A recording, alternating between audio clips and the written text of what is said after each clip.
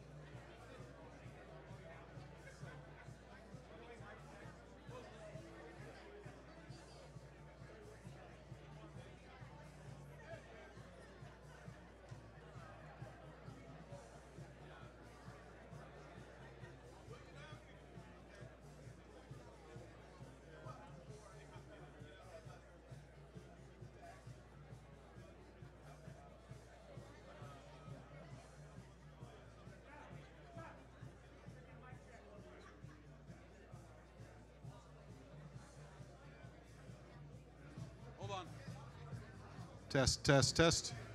1, 2, 3, 4, 5.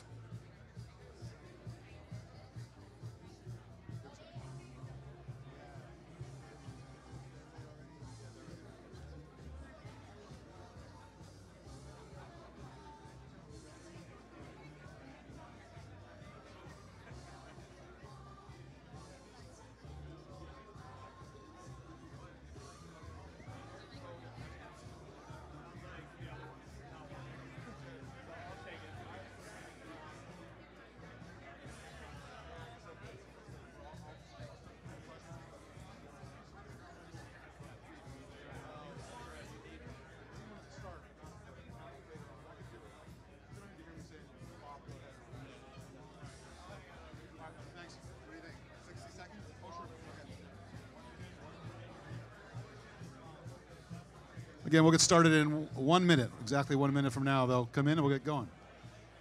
Just as to get this out there ahead of time, we're gonna be done at 10:30. We have some people that got to get some various places, so we'll cut this off at 10:30. Just know that in advance. We'll get started shortly. Welcome everybody. Thank you.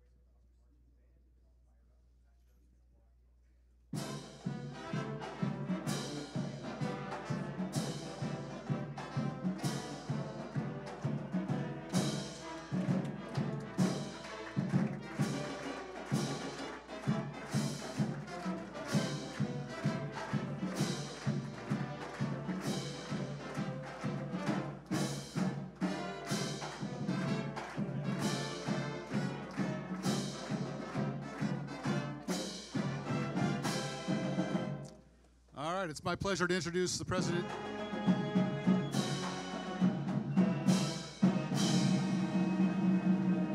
Fair enough. My pleasure to introduce the president of the University of Washington, Anamari Kause. She'll introduce Pat Chun. All right. Well, thank you all for being here. You know, can't wait till we're here in the fall. You know, at the beginning of the season. I'm absolutely delighted to welcome Pat Chun as our new Director of Athletics. He is now officially a Husky. And part of why I'm so incredibly delighted is he really brings a track record of success and experience in college sports that makes him the ideal person to help us with this big transition into the Big Ten. During his time at WSU, 10 different programs made the NCAA tournament, and the school won 6-team and individual Pac-12 championships. He has had success everywhere that he's gone, and he's had a lot of experience with the Big Ten, and that is going to be so incredibly helpful as we make this transition. He spent 15 years at Ohio State, and followed by 5.5 years at Florida Atlantic University. Some of you know I'm a Florida girl, and go Owls too. Nice. Pat knows our state. He's committed to our values, and that is so important. This is someone who will support the whole student athlete, and that is so incredibly important. That is something that is ingrained in us, and he brings those values. One of the things that made him such a good fit was how respected he is on a national level. I can't tell you, when I did make phone calls, and people made phone calls to me from across the country telling me how incredibly well respected. And you know, we all know this is a really dynamic time in college athletics. And because of the positions that he's had, he can help us skate to where the puck's going to be.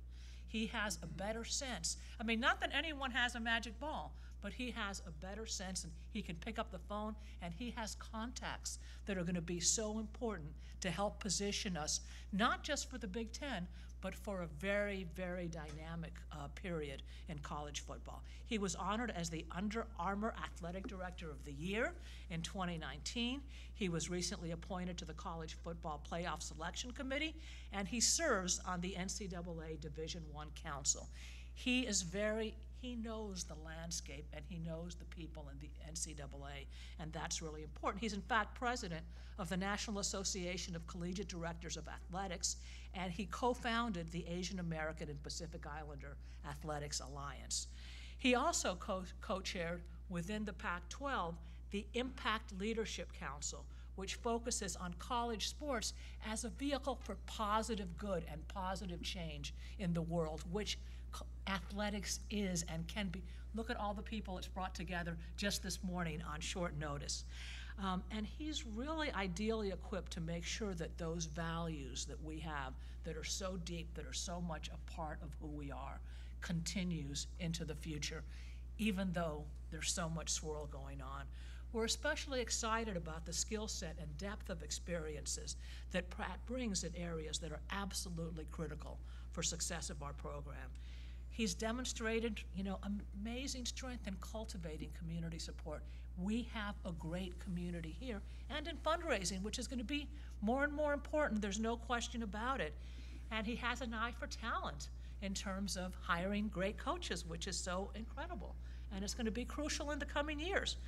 And above all, I want to repeat, his commitment to student athlete success off the field as well as on is unquestionable, and that is part of why I am really excited. In fact, I am thrilled that he will be here to help us navigate a very difficult environment and to make sure that we are poised for success. So please join me in welcoming our new director of Husky Athletics, Pat Chun. Quick hug. All right. Go Dogs! Go Dogs as well. I pride myself on public speaking, but I have not slept in a week because of basketball travel and trying to get this done and get my family situated. So I prepared some remarks, and I know we'll do some Q&A after. But we have that yeah. in common. Yeah. Let me read through this, and then we'll move into the next phase. But good morning, and thank you all so much for coming out today. I especially want to thank the members of the media, our donors, our athletic staff, and others who are back here again today after coming out yesterday for Coach Sprinkle's introduction. I want to begin by thanking President Coste for the kind words. We are here today for many reasons, but one of the key ones is the President's decisiveness in moving quickly to make this a reality. along with Natalie and our daughters, I am truly grateful to you, President Cosse, for this incredible opportunity. We actually arrived on campus yesterday morning, and the warm welcome we've received from so many has been tremendous. I thought I saw Aaron, there's Aaron O'Connell. I want to thank Aaron O'Connell for stepping in as interim AD again.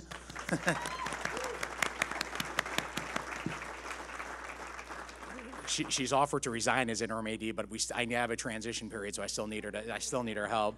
But you're a treasure to this athletic department and a true servant leader, and we appreciate everything you do. And I also want to thank Shannon Kelly and the entire athletic staff for opening your collective arms to our family. Really, the last couple of days have been incredible. The collection of people in the ICA. We've been on the ground for a little over 24 hours and meeting so many new teammates. We had a dinner with the head coaches last night, learning more about this great institution. It is filled with extraordinary people. Before I talk about the opportunity in front of us, though, I do want to acknowledge a few of the people that have shaped my career and my life. To the good people at Washington State University, thank you, President Schultz, for the past 6 years. Your leadership has allowed the athletics department to achieve record levels of success on so many levels. You've been a great boss, partner, and friend, and I appreciate everything you and Noel have done for me and my family.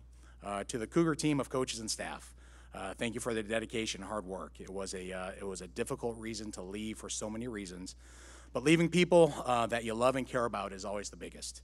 We've made some lifelong friends at WSU, and we are truly grateful to all of them. And finally, to the young women and men who wear the WSU uniform, thank you for representing the university with tremendous grit, heart, and integrity. The Washington State Athletics Department is uniquely positioned these next few years to set its own course to success in this ever-evolving and complex environment of college athletics, and I wish them all the best. To Gene Smith, the athletic director at Ohio State, who's retiring in a few months. He's already said he's coming out for a game. But thank you for the constant advice, counsel, and guidance. You're the best mentor, period, and I am a part of the endless list of people who have benefited from your wisdom and selflessness. I'd like to introduce my family real fast. You guys are going to have to stand for this. So my wife, Natalie. Our youngest, Greta. Our middle, Kennedy, and our oldest, Vanna. So they are clearly the most important people in my life. Natalie is the most supportive wife on the planet. She provides an endless source of love, forgiveness, and selflessness to me on a daily basis. To our girls, Vanna, Kenny, and Greta, thank you for allowing your dad to continue to chase his goals and dreams. I love you guys. So as we all know, in this journey of life, we are all products of our upbringing. So for those of you who don't know me, I am the son of 2 immigrants from South Korea. My parents came here with 2 tools in their tool belt, a belief in education and an unquestioned work ethic. My dad's profession when he came to this country, he was a Taekwondo teacher before he passed away. He was a 10th degree black belt. So in probably the most Korean of ways, I grew up a coach's kid, watching my dad use a sport to help teach life lessons and to build people up. My mother, who's now in her late 70s, was a classically trained pianist before she came to this country in the early 70s. Today, she still works in the local grocery store in our hometown in Strongsville, Ohio. She is our family example of work ethic and toughness, and she brought the hammer down when it came to school and education for me and my sister. I grew up in Big Ten country. Natalie and I both graduated from a Big Ten university.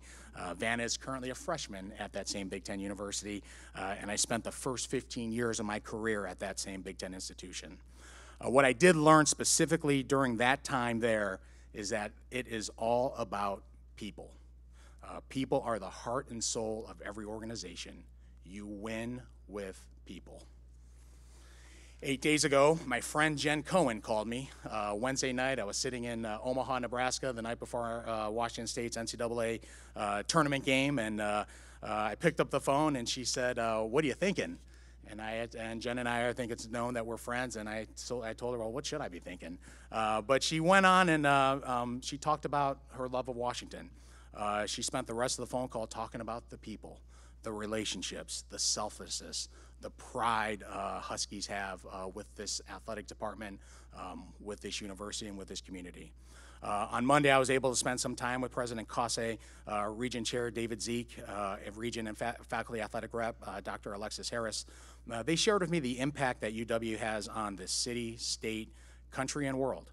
They also talked about the importance of athletics and the source of pride and joy it brings to the Husky Nation. Most importantly, they talked about the importance of family and what it means when you are part of the UW family. This is a unique moment in time for UW and college athletics. As college sports continues to go through dynamic change, Washington and the Big Ten Conference should be leaders, not followers. We will not take a backseat to anyone, and we will ensure that our voices are heard at the highest levels of college athletics. On Montlake, while football often gets the most attention, we will pursue championships, and I say that plural, in every sport that we sponsor. We will provide our student athletes with a transformational student athlete experience that will shape the rest of their lives. We will support them as they pursue their degrees and career interests. We will engage the community, both local and state, as a point of pride. We will be great partners across campus and friends with our supporters and fans.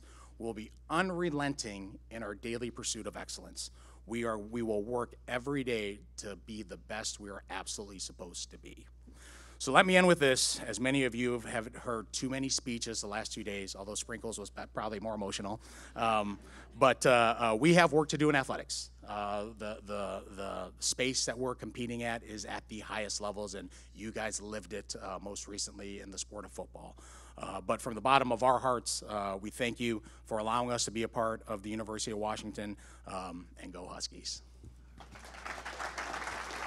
And just to make Photographers. it official, you are now a Husky. Thank you. Pose for a You second. can see why I'm so excited. Dr. Kase, pose for a second for the cameras. Oh, okay. Yep, want to pose real quick? We'll do this photo on the first side. Hold the jersey at some point. Hold it now. That's the photo op, right? All right. All right, you guys good back there? All right, with that, we're going to open it up for a relatively brief Q&A session. Sam here will bring the microphone to the press as they need it, so get his attention, and if you could introduce yourself before you ask your question. Thank you.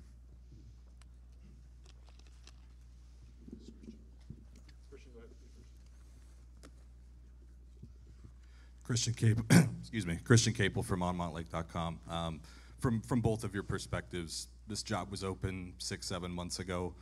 Pat, to what degree were you interested then, and Anamari, to what degree was Pat on your radar at that time? You know, there is, Pat's on everyone's radar that wants a top AD, and certainly he was on mine, and we did reach out. It wasn't the right time for him, so he wasn't part of the search, but we did reach out. Christian, good to see you. The goals of myself and my family were in a very different place in the fall. As you guys know, college athletics continues to change and evolve, and when this opportunity, it came so fast. It aligned with where we want to be and the challenges we want to take next. It's tough to leave a place that you love, and it's tough to leave a place that you care so much about the people. But at the end of the day, we were looking for a different challenge and a different opportunity, and aligned with our goals, and in March of this year. Hey, Pat, Tim Booth from the AP. How you doing? Tim?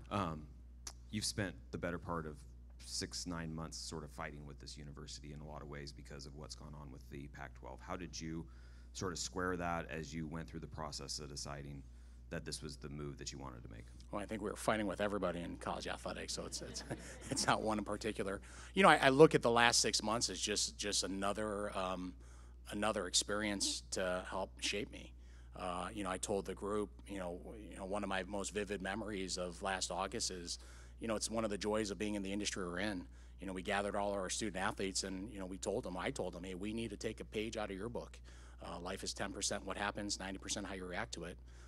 You've been coached to take it play by play, game by game, practice by practice, and we're going to control the controllables, and we're going to try to map forward. And I look at the last few months more of, wow, what incredible work Washington State and Oregon State did to position themselves. It is for two universities to be aligned, the leadership there.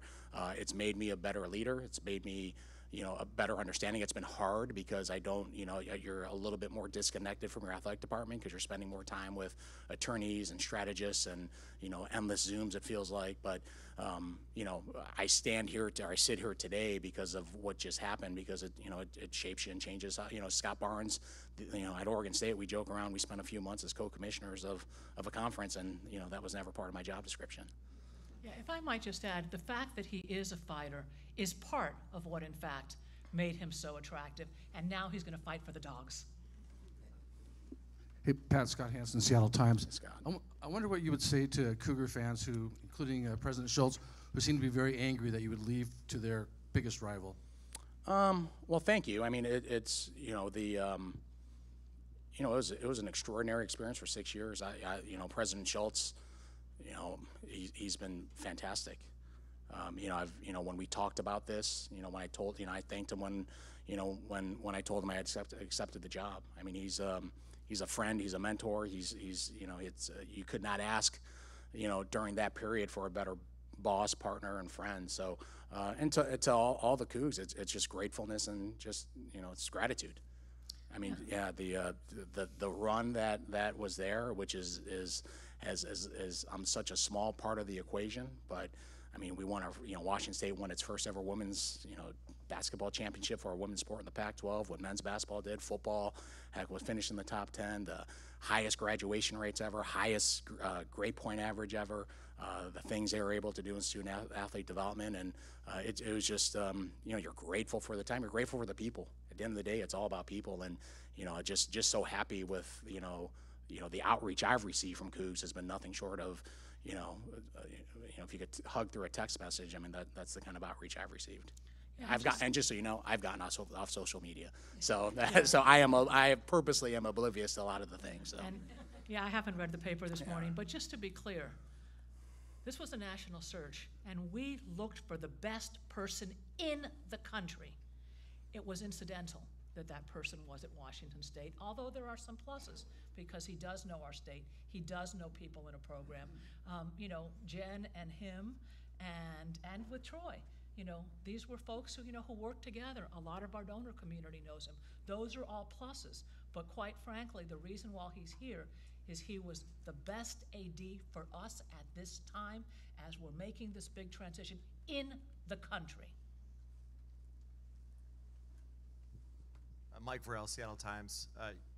President Kause just mentioned, the importance of being in the state and the possible pluses with having that kind of history here. And the prior AD was not from here and hadn't spent much time here. And I'm just curious, your stint at Washington State and just understanding the conferences you guys come from and just the kind of the landscape here, how do you feel like that can help you as you maneuver forward?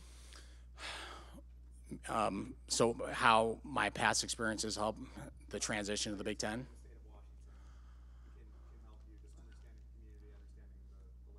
The irony is that probably the least amount of time I've spent in Seattle is on this campus. I can count on my finger. It's a couple football games and a couple basketball games. That's it. So it's the nice part is we committed to immersing our hearts and souls into whatever endeavor that we're at as a family.